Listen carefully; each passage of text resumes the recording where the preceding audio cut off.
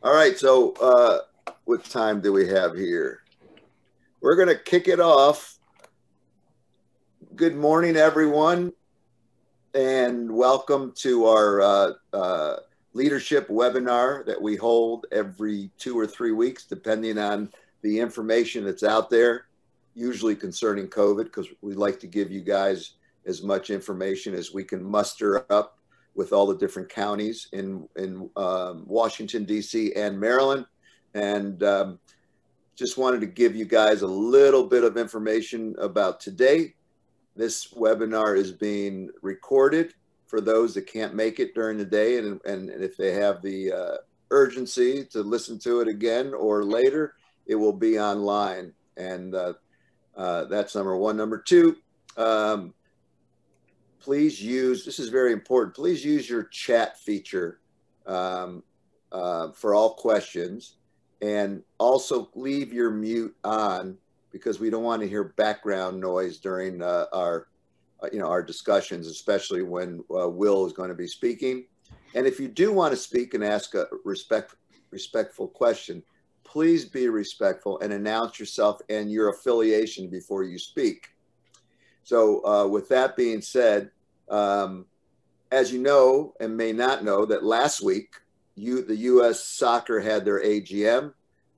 We all participated through Zoom or the webinar, and it was very interesting. And about a month ago, we chatted with the new Federation CEO and Secretary General, Will Wilson, just to introduce ourselves from Maryland and let him know who we are. And I asked him at that time if he would consider coming on for just a quick update and introduce himself to Maryland and to DC. And he was kind enough.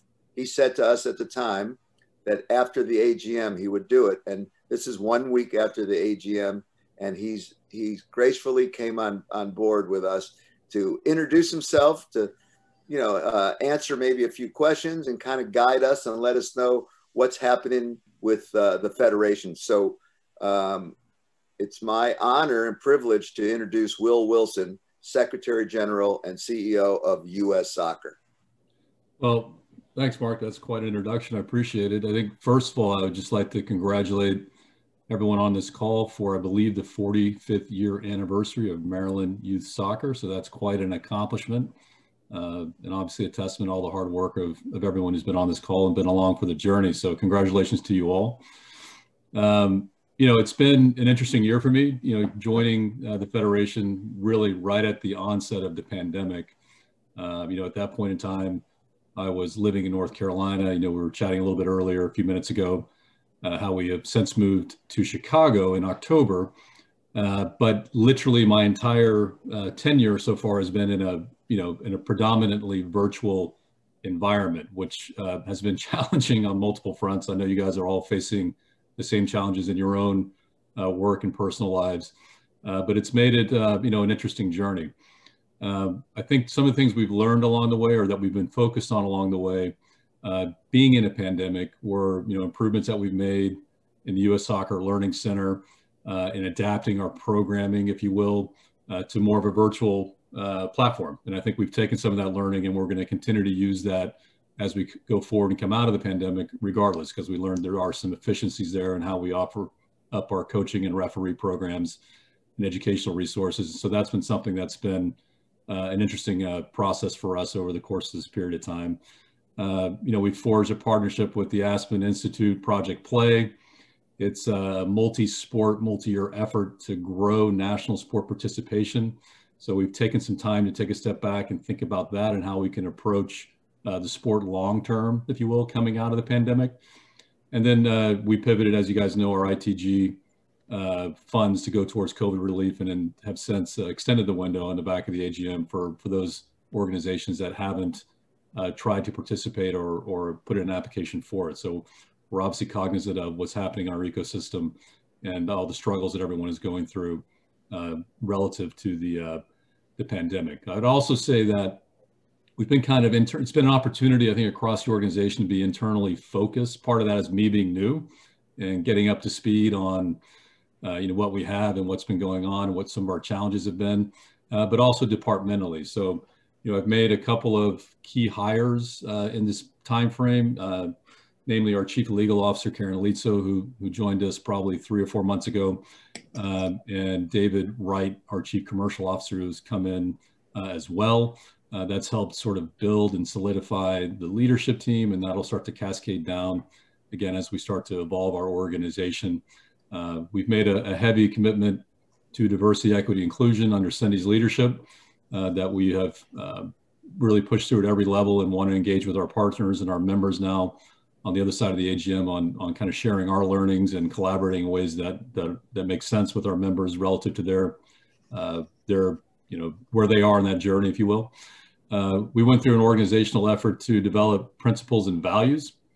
I don't know if Alexa, there you go. So this was something that we felt innately that these, that we had principles and values, but they'd never been articulated in writing. So again, in a pandemic kind of introspective environment, we went through really a staff-led process, multiple interviews across the organization to develop these and articulate them.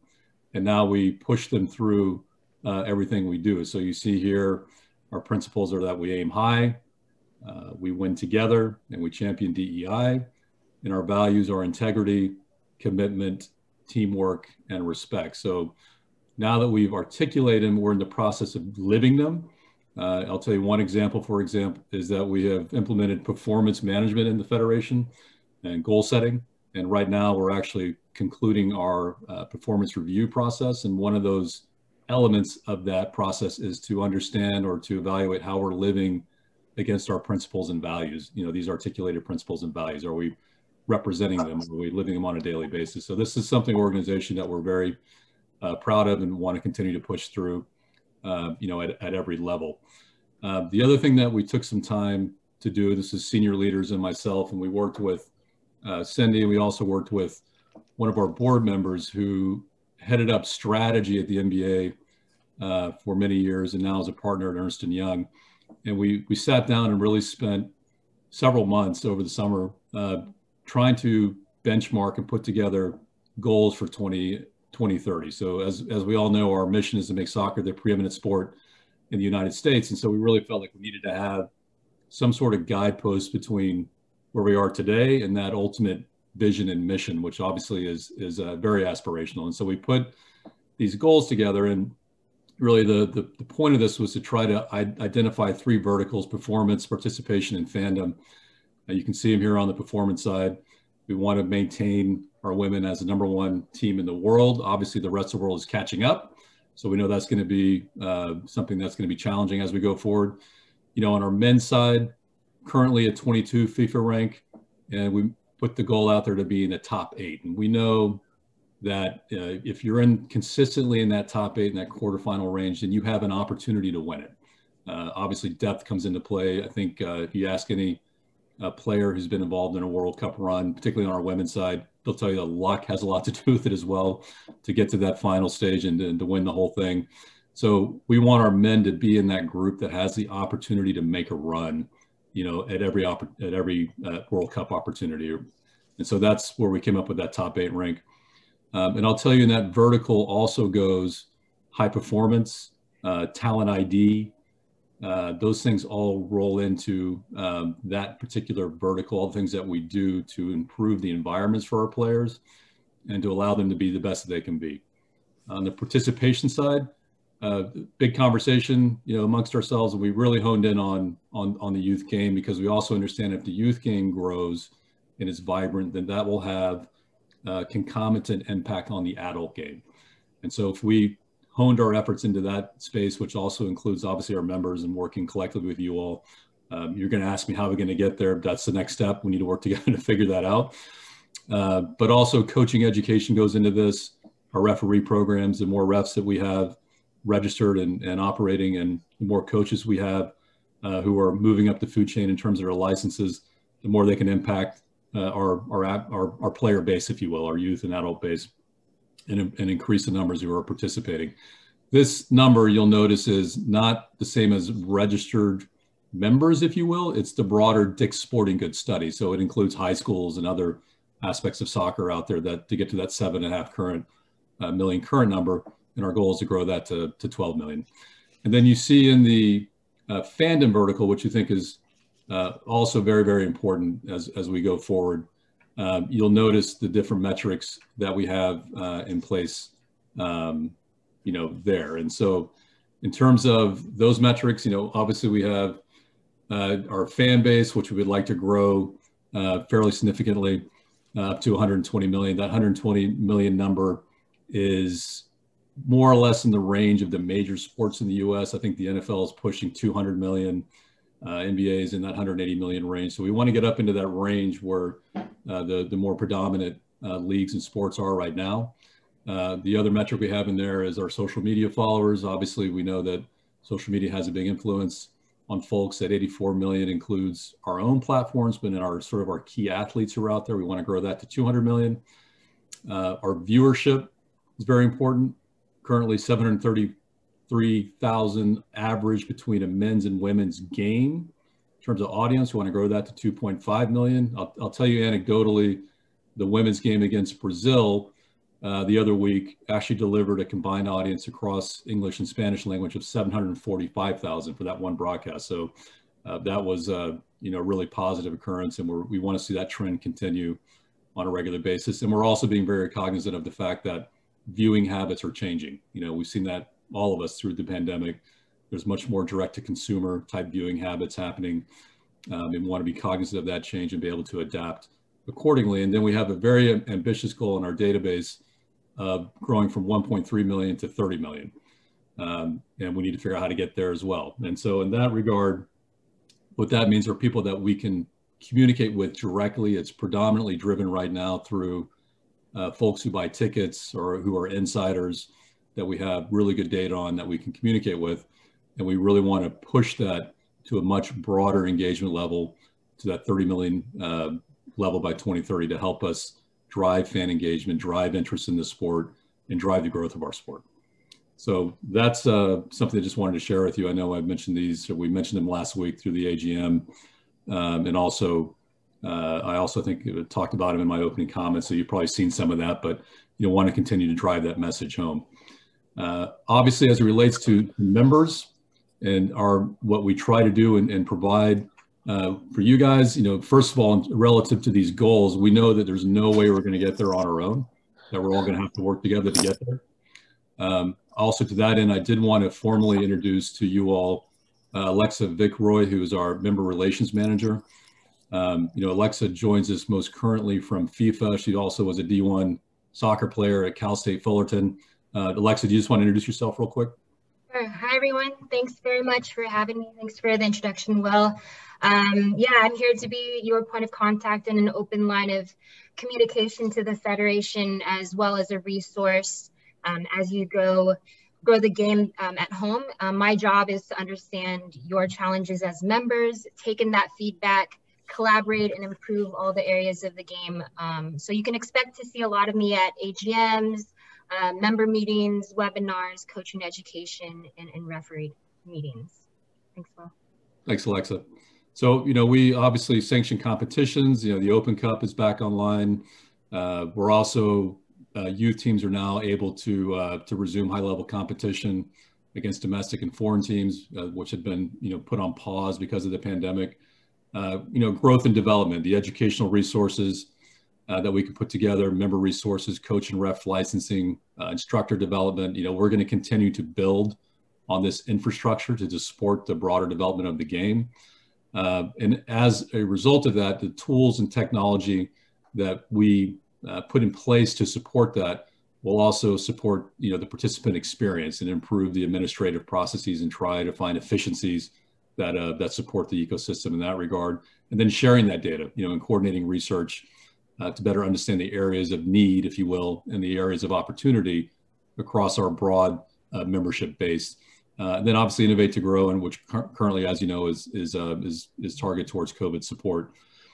From a governance perspective, legal, administrative guidance and support, safe sport is a very, very important part of our ecosystem right now, as I know you all are very aware of. So our ability to offer tools to manage that, to track and manage compliance, the broader appeals and grievance process. Those are all things that we oversee and manage. And also, we're a member, if you will, of FIFA and CONCACAF and USOPC. So we're entrusted to oversee soccer and its development domestically in this country as a result of those affiliations. And the other, I think, area that we also offer support and that you guys are aware of is international games.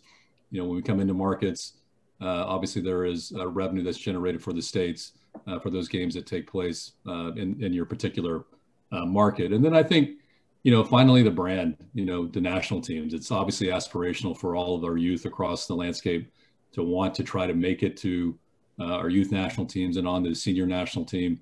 And our ability to field competitive teams at the highest level, has a huge impact on the ecosystem and on the perception of soccer, if you will, and making that a sport of choice. So that's something that we think about a lot and spend a lot of time, thinking through. As we look ahead, you can see here on the slide, obviously there's a number of big events coming up, spearheaded, quite frankly, by World Cup in 2026. It's obviously seems far away, but it's not. And that's an area, I think, for me, as we come out of this first year, it's been very sort of introspective.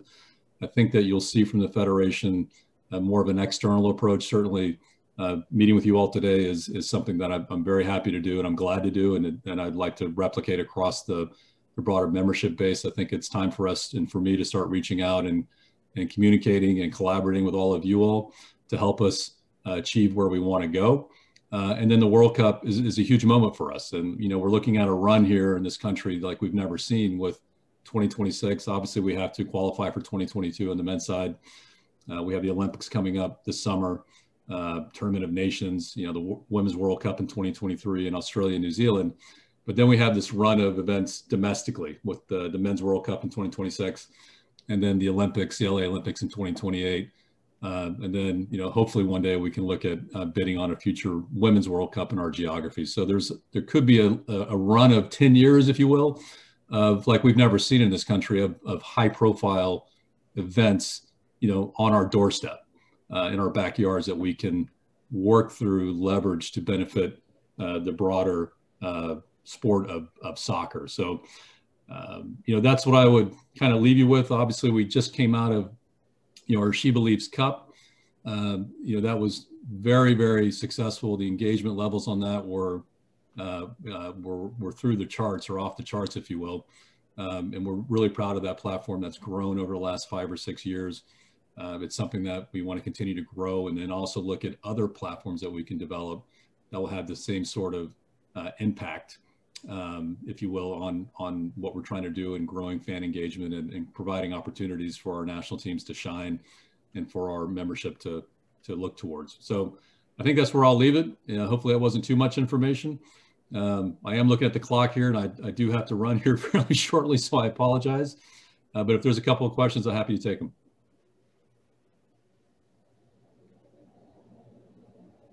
Mark, I have a couple things, if you don't mind.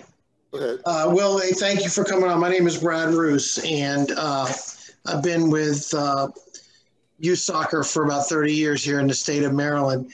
So first of all, I have to say that the putting a lot more emphasis on the recreational soccer, which it seems has been something that Maryland and other national organizations have done, is a really good, a positive development. I think our development process starts from the bottom up, and the fact that we're putting more emphasis on that part of the soccer landscape is good. I was just wondering, though, if you could speak for a second about the competitive pyramid. It just seems like in the competitive side of youth soccer, it seems very fractured. There seems to be a lot of cannibalization between of teams and clubs between the different organizations that are part of youth soccer, which has helped, I think, has destabilized the youth soccer model as far as the competitive part of it. Have you guys thought about, or what action items do you think could be done to get the organizations with the competitive landscape and youth soccer working together to better serve and develop players in the United States? Yeah, it's a good question. I think we have a lot of work to do there, and I'm not going to tell you I have a a detailed plan of how to address it, because that would be insincere. I will tell you that just earlier this week, I went through with our sporting department a very detailed assessment of the landscape right now in terms of where we are on the competitive side, and where the various tournaments that are happening and platforms, and how we're looking at scouting and recruiting those and talent ID throughout those, and how they're headed, and what stage of development they're in or they're not in. And so there's a lot there to process. I think the effort is really going to have to be collaborative, and we're going to have to find a way to find ways to work together, not only to support the platforms that exist, but to grow the game. I think that we need to find ways to put our arms around more players in the country and bring them into the fold, as opposed to trying to find ways to move players around that already exist, if that makes sense. So I'm probably not answering your question directly, but it is something that we are thinking about, and something that we know that we have to address. Okay, thanks. Well, one more question if anybody has before Will has to go back to work. Oh, we have one. Hold on here.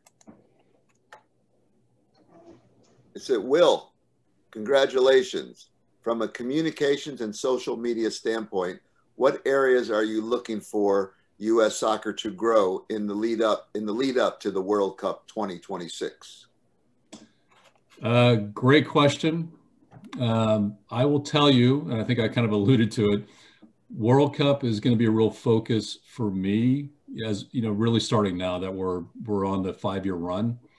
And our broader communications platforms and how we look at how we communicate, the areas that we need to approach on, it's going to have a specific vertical for World Cup alone. We're going to have to build out a process of how we're going to message what's coming to this geography, how we develop assets, if you will, that we can deliver to members to support that messaging, and how we all are kind of on the same page about how we're trying to welcome, if you will, the world into our country and our region, actually, because as you know, obviously Canada and Mexico are part of this as well.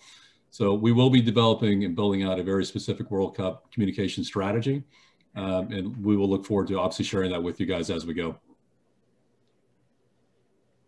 Okay, that was the last question because Will has to go. Once again, Will and Alexa, we really appreciate you guys coming on. Alexa, you could stay if you want to hang out with us.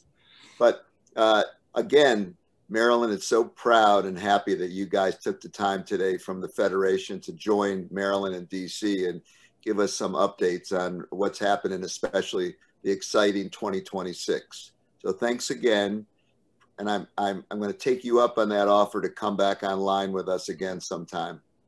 Sounds good. Thanks, everyone. Thanks, Will and Alexa. Appreciate it. Okay. I'm very happy and excited that, Will was able to join us. It's just a nice offering from the Federation. But we even have more important news to talk to you about today. This young man on your screen right now is having a birthday today. It's Greg Smith's birthday, and I wanted to wish him an extraordinary, special birthday. Marilyn is very excited to have you back home with us. You've done more in 6 weeks than I can't imagine. In fact, you're making me you're making me work hard for my money, because you're fast and you're working diligently and you're not giving up and you're thinking way outside the box.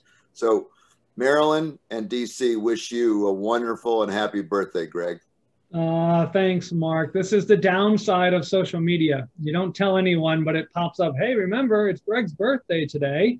So it's all good. It's so great to see everyone. And it was really nice to have Will on. I think we're the first state association in the entire country to have him come on and actually engage a little bit with the membership. Like he said, because of COVID, he's kind of been locked in his home for a while and hasn't really been in a position to start doing these things. So thank you to Mark for coming up with the idea and for asking Will and for making sure that this happened. It's really great.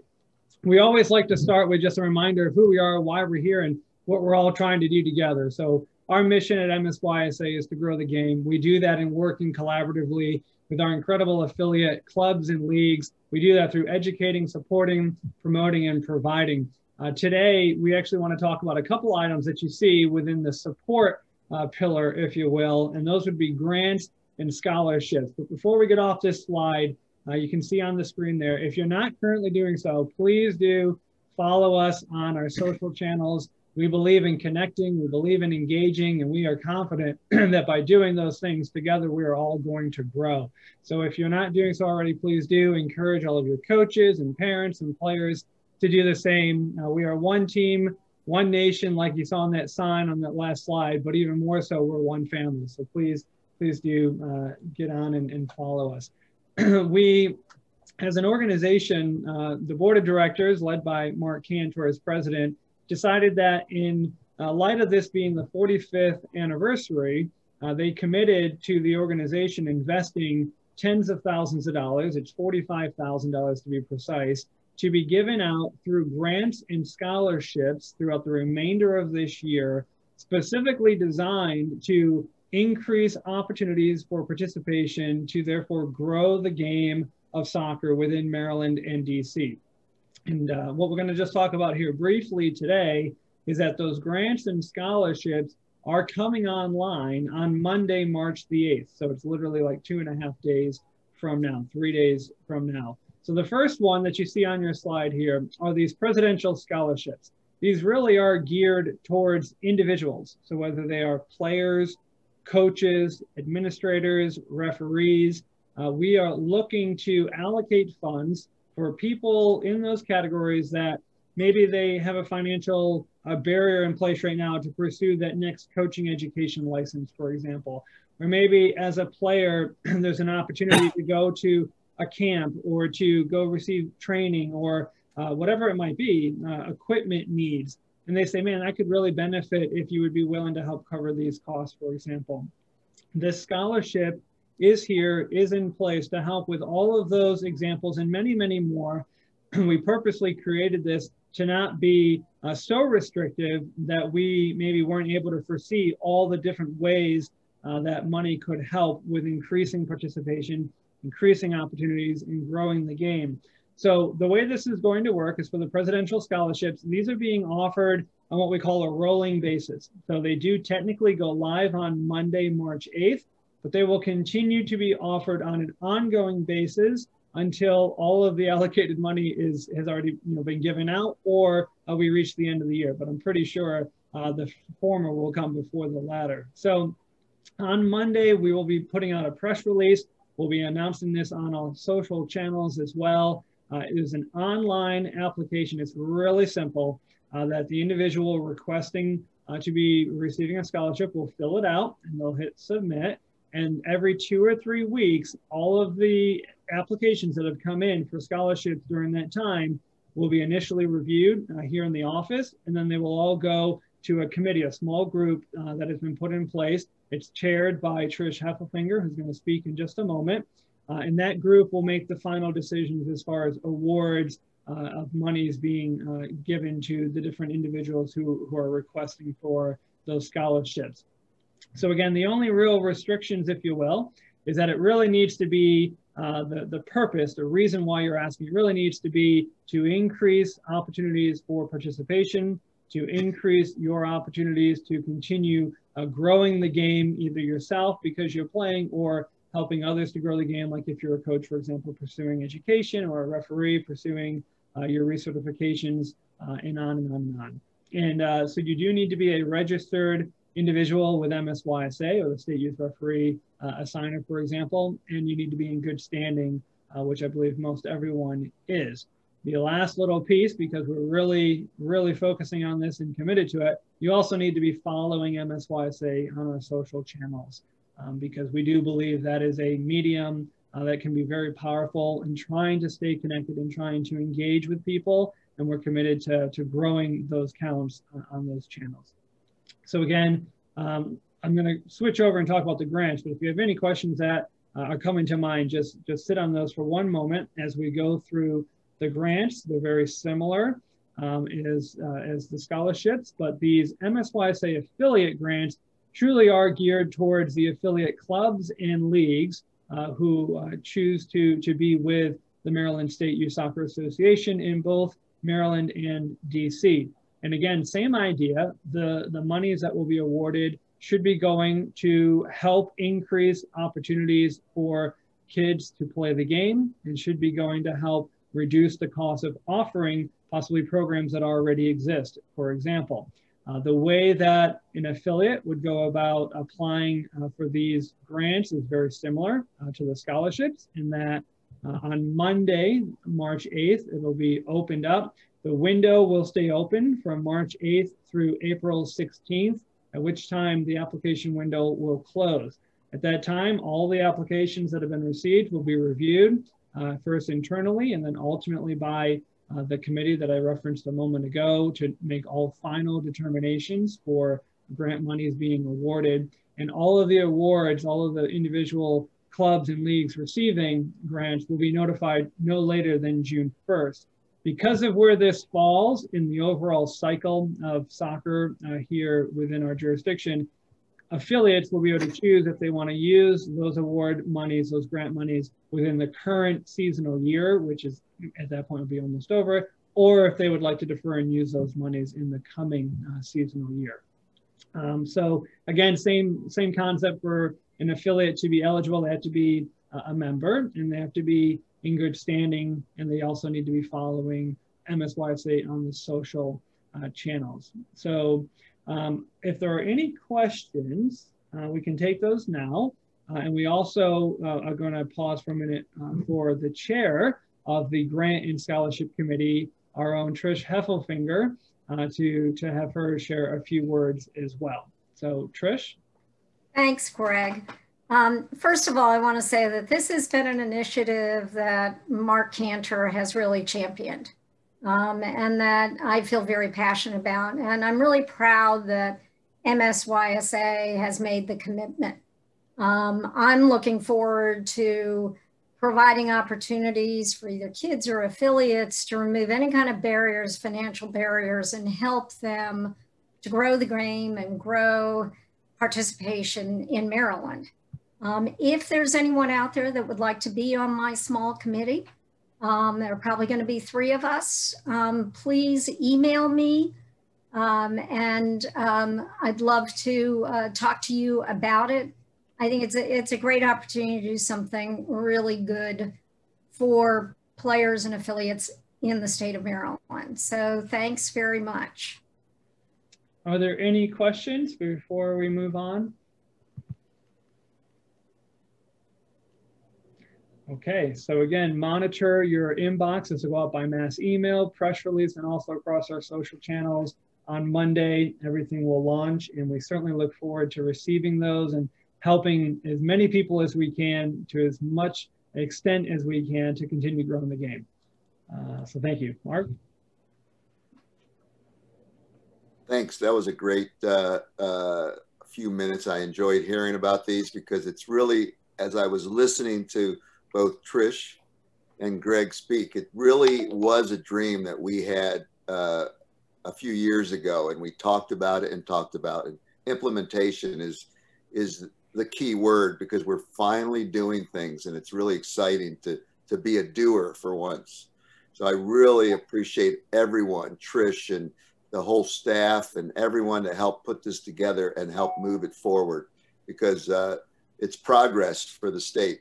Even during COVID, we are determined to be better, because if we're better, then our affiliates are better, because that's how it works.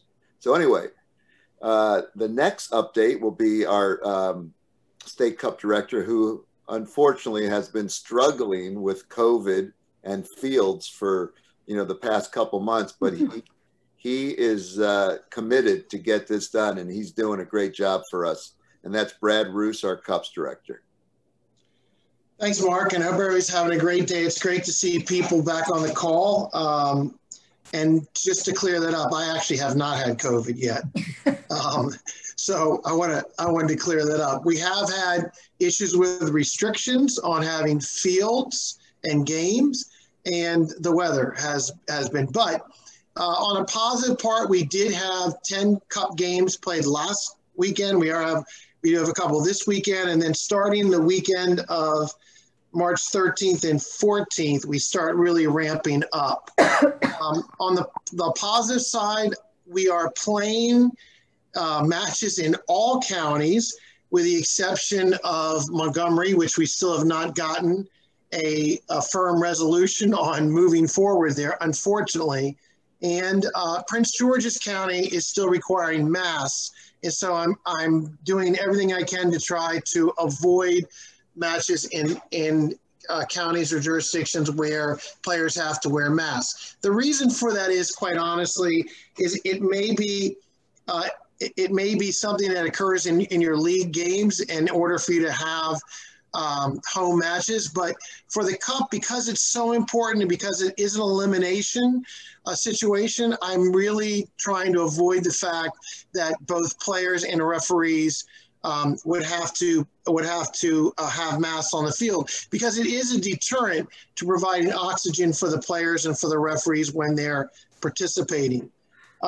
Just a note that in the 15U through 18/19U in State Cup and President's Cup, those matches are being scheduled by the two teams. And basically the procedure is the two teams communicate with each other. I've sent out all the contact information to those divisions. They communicate with each other. They decide on a date, a time, and hopefully a location where that match can be played. If they can't find a location for the match, then I would then secure a location for that. They then email me that information. I then make sure that we get referees assigned for that. In the 12 through 14, those matches do not start for the majority until April. I will schedule those matches on the weekends that we have on the calendar online. If you have any scheduling considerations that need to be accommodated, there is a link on both the State Cup and the President's Cup website that they need to go on and fill out, and then I will work around those conflicts. Please remember again that when we get to April and I start scheduling the matches, that Sunday is the default day. So what do I mean by that? That means that if one team is asked for a Saturday game and the other team is asked for a Sunday game, the game will be played on Sunday. So my suggestion to you, if you're looking to schedule league games in April, May, and June, that I would schedule your league games on Saturday. I would then put in a scheduling consideration to put your Cup match on Sunday, and then you're guaranteed that's what it will be, since Sunday is the default day. There are two matches in the 14U boys that do have play-in games that are going to have to be played in March. That's the Matrix Maestros versus FC Frederick, and Next Level Ajax White versus Brasa Blue. Those two matches are going to have to be scheduled between the two teams in March. And so I have not heard back from either one of those, but I will be reaching out to them to get those matches scheduled. Other than that, that's really the update I have. Is there any questions or anything that anyone needs me to clear up for them as far as the Cup competitions? Hearing none, we'll move on to the next update. Thank you. Next, we have our dedicated Director of Coaching, Alan Lydiate, is going to give us some updates on coaching education. Alan?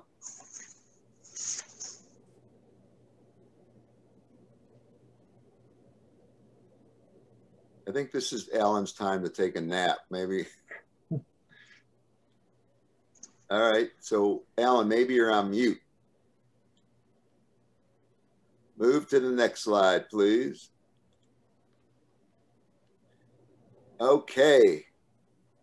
Long-term, dedicated, always first one to raise his hand to help out the state of Maryland for anything. This guy is been our go-to guy for years and years.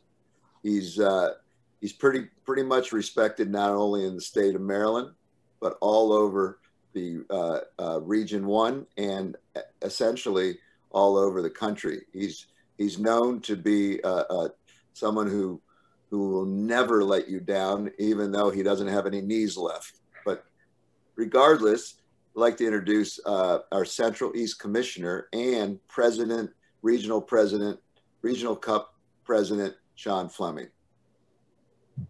Thank you, Mark. Just make sure that I'm not on mute. Right. No, you're not. We hear you. Okay. So I just want to give everybody a quick update on the MSYSA recruitment policy.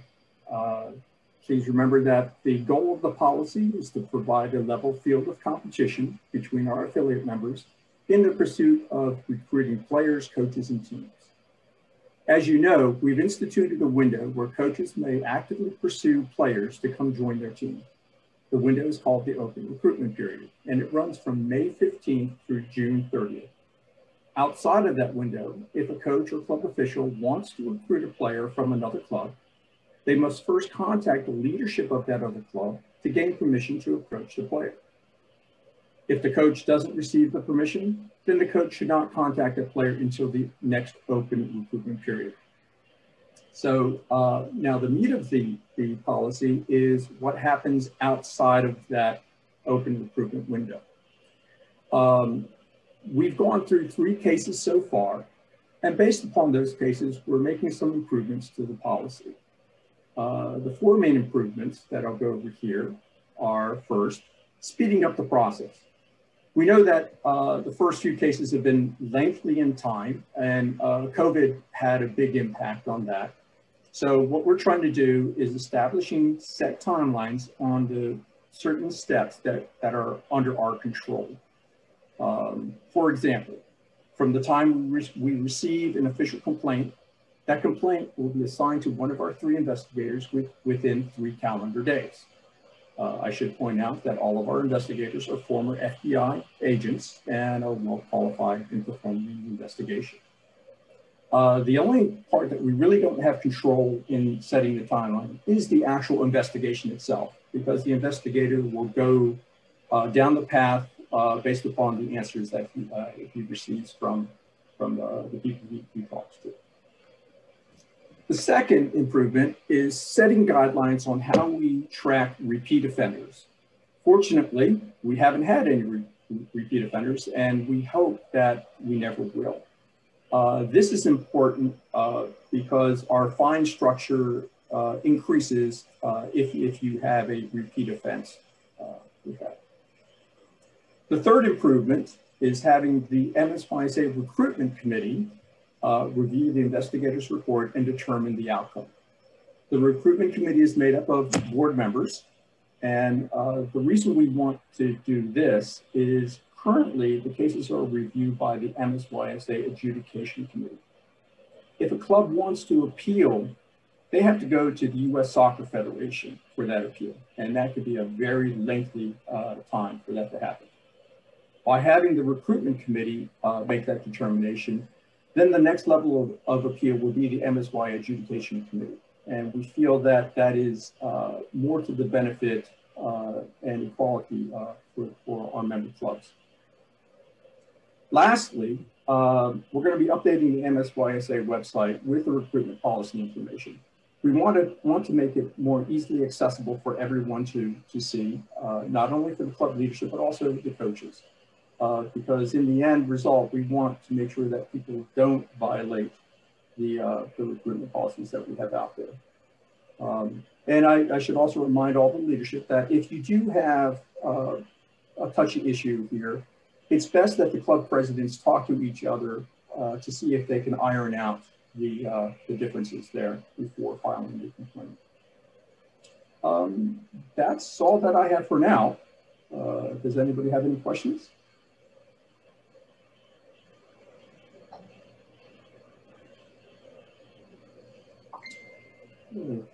Okay, with no questions for Sean and the recruiting policy, we can move on to questions. Anybody have any questions or comments we'd like to chat about now? Okay, then we'll move on. We will announce our next webinar probably in a week or so and let you guys know when we're going to do it and who would be that lucky guest that we're going to have. Like in the past, if anybody has any recommendations, any contacts, anyone that might be of interest to all of you, it would be great to help us. We're struggling to find guests. Every once in a while we get lucky like today, and we had a pretty impressive guest on today, and it's really good because not only was it good to hear from him, but it's good that he's now connected to Maryland. He knows Maryland. We're the first state to reach out to him, and that's pretty impressive. And I think he enjoyed his time with us, and I have a feeling he'll be back again. So, any other comments or anything? Okay. Hearing none, we'll sign off for today. There is a chat. Hold on. Let's see here. Oh, Alan had to get off on a coaching ed webinar with US Soccer. So that's where that happened. Well, thank you, Keith, for alerting us. Anyway, anybody have any other minimal chat? Any other things that anyone want to bring up? If not, it does sound like most counties are lightening up a little bit and allowing us as players and coaches and clubs and associations to get back on the field with larger percentages now, except for the 2 counties that were mentioned earlier. There's no shock there. Hopefully in 2 to 3 weeks when we have our next webinar, like I said previously, it seems to me that before we know it, I'm hoping that COVID is going to be in our rearview mirror. Restaurants are opening up. A lot of the restaurants have gone from 25 to 50%, except for Montgomery County. But it does appear with vaccination and a lot of other things that the numbers are going in the right direction. So we're very optimistic that by regional time for State Cup, which is in June, I believe, we should be good to go. So again, happy birthday to Greg Smith. I hope it's a good one in the office today. I know you're getting a lot done, and I appreciate everybody for taking their time to come on for an hour or so and participate with us. I still love the connection that we have now that we formed between our different friends across the state and in DC. We actually had a nice webinar last night with our DC affiliates, and some of them may be on right now, I'm not sure, but it's a good way for all of us to connect, to get information, and to hear some good information from time to time. So with that, have a good weekend, and we'll see you in a couple weeks.